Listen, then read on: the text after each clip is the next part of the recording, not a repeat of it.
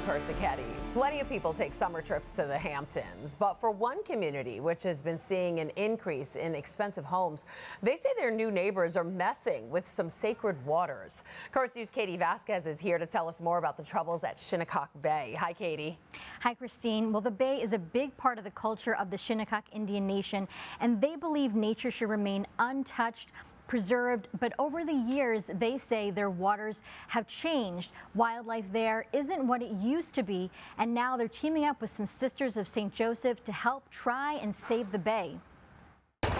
For thousands of years, these waters have been viewed as a sacred space by the Shinnecock Indian Nation. We are attached to seaweed. We were born into it. Our culture is from seaweed surrounded by water. But thanks to some heavy development in the Hamptons community, the clear waters of Shinnecock Bay have turned murky. A place that's one of the wealthiest places in the entire world that has no sewer infrastructure. It's really actually a disgusting and filthy situation.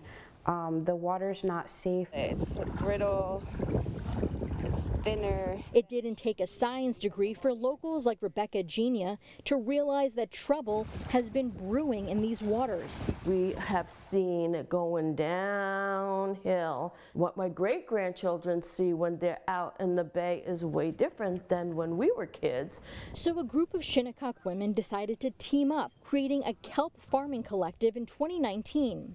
The hope to tackle the rising nitrogen levels in the water. Peppers are just beginning to come along. They enlisted the Sisters of St. Joseph, who live right across the bay, and established a winter hatchery on the Nuns' 7-acre property.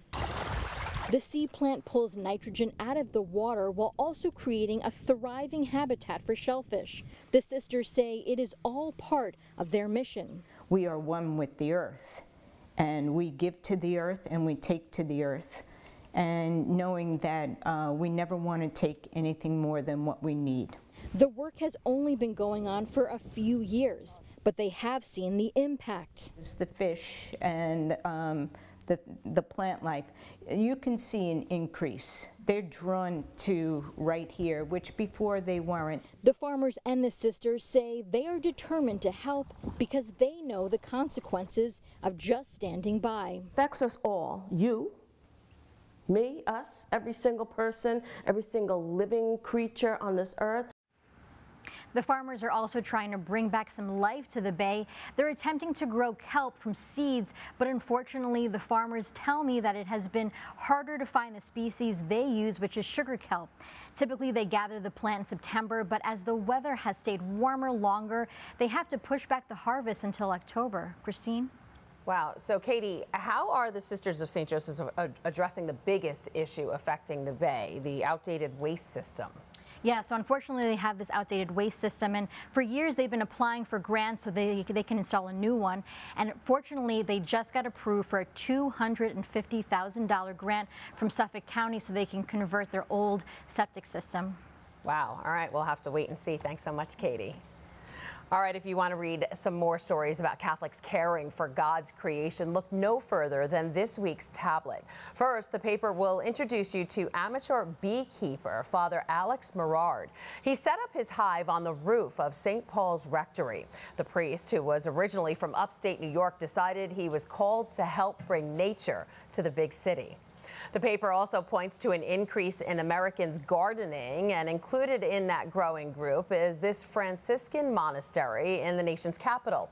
Their 2-acre urban garden provides food for the friars and has also donated some 38 tons of produce to local food banks. You can read all these stories and more in this week's paper. Just pick up a copy at your local church. You can also subscribe to get future editions sent straight to your mailbox by going online at thetablet.org. A street in South Williamsburg has been renamed to honor a fallen NYPD hero. The corner of South 3rd and Keep Street is now called Detective Wilbert Mora Street. Mora and his partner, Detective Jason Rivera, were shot and killed last year while responding to a domestic violence call in Harlem. The renaming of the street is especially important to Mora's family because it's where he grew up and where he dreamed of becoming a police officer. The cost to ride the subway is about to go up for the first time in years. The MTA board voted today to raise the base fare after it put any increase on hold in an attempt to bring back riders lost during the pandemic.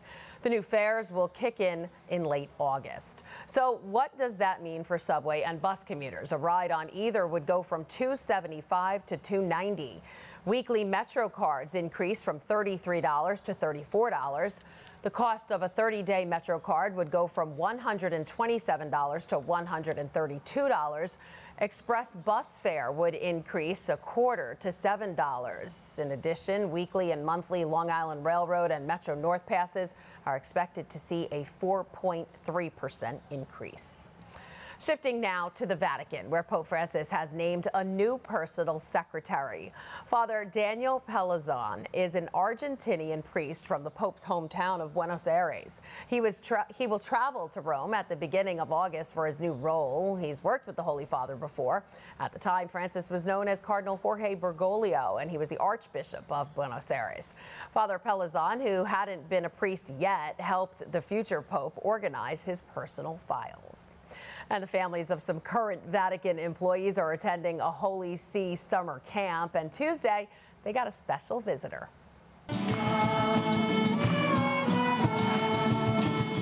Holy Father stopped by to see the 250 young people who range in age from 5 to 13, and the kids in turn gave the Pope gifts like bracelets and a drawing of the pontiff.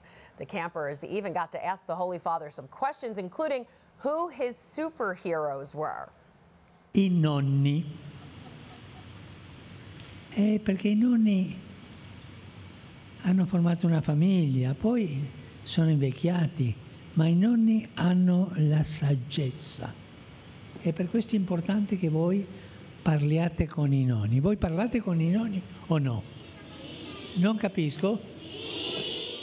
Good answer. Some of the campers will be seeing the Pope again very soon. They'll be attending World Youth Day in Lisbon, happening in just under 2 weeks. And before we go, do you have a story idea or want to share a tip? Email us at newstips@desalesmedia.org or call our 24-hour number, 718-517-3122. And that is this Currents News Update. I'm Christine Persichetti. Thank you for joining us, because we are putting your faith in the news. Hope to see you again next time.